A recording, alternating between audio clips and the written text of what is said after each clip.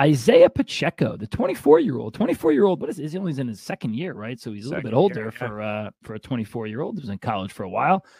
RB 29, overall 73. That's a seventh rounder. Had surgery 2 weeks after the Super Bowl. Tom, it was a shoulder.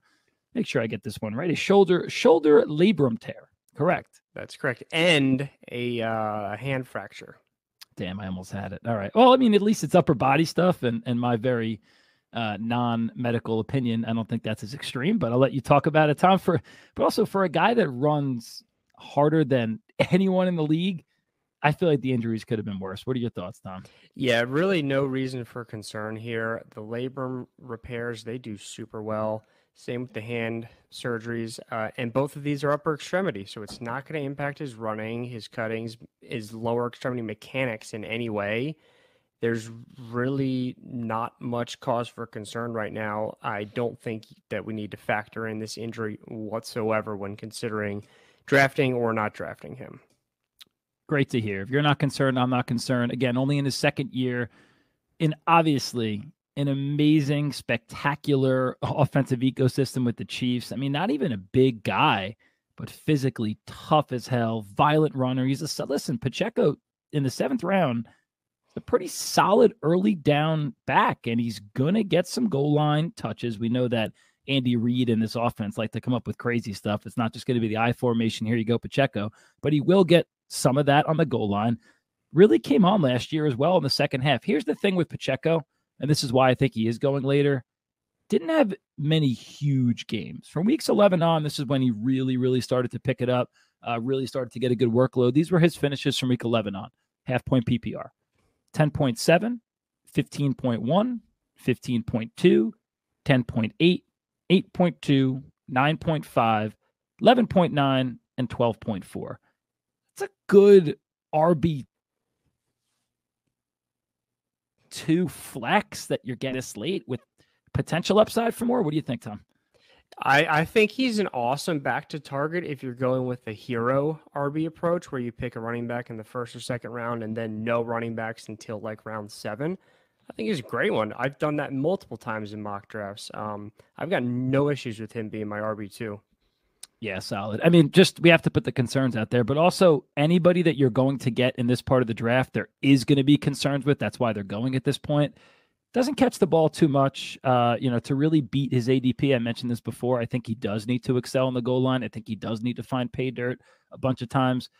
Depth chart behind him, McKinnon's going to be the pass catcher. There's actually been whispers, this is a talk for another time, that CEH might not even make the 53-man roster, which is crazy to think about. But Pacheco's the guy, 5th round, 6th round, I think you're reaching. 7th round, I'd be pretty comfortable there with Isaiah Pacheco. Last but not least, close to home, a 28-year-old man who just signed with the New York Jets. Crazy enough. We knew it was coming. We didn't know where he was going, but Dalvin Cook signs with the Jets. He's going right now, and this is probably going to be so volatile throughout the next couple weeks. Going right now is RB30, overall 74. That's, again, a 7th rounder.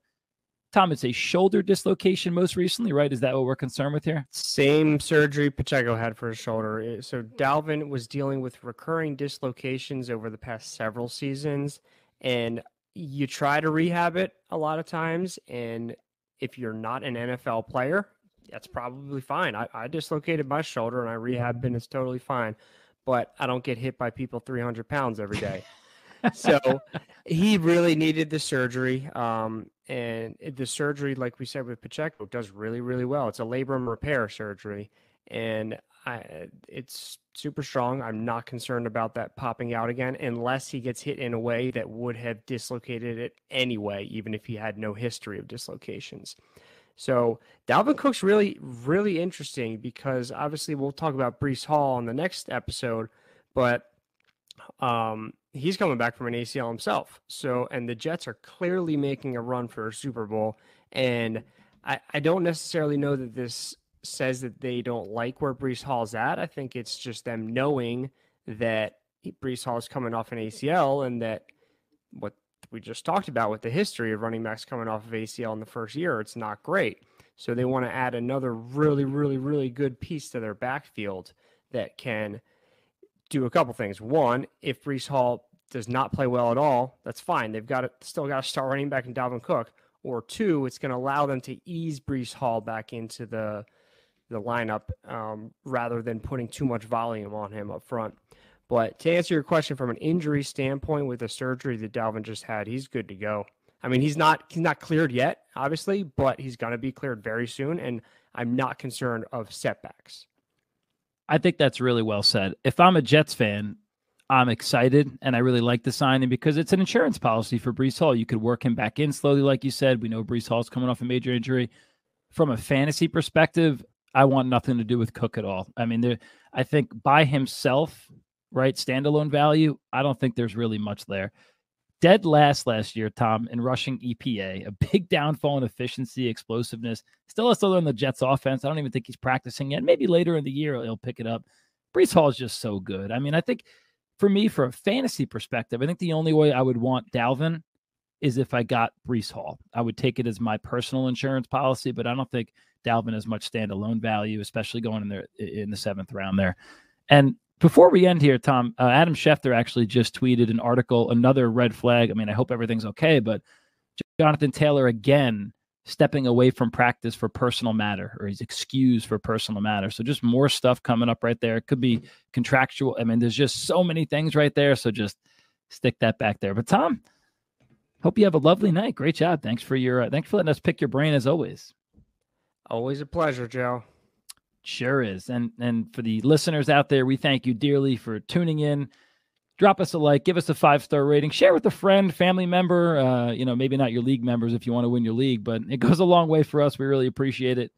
We are the Fantasy Injury Team, and we'll see you next time.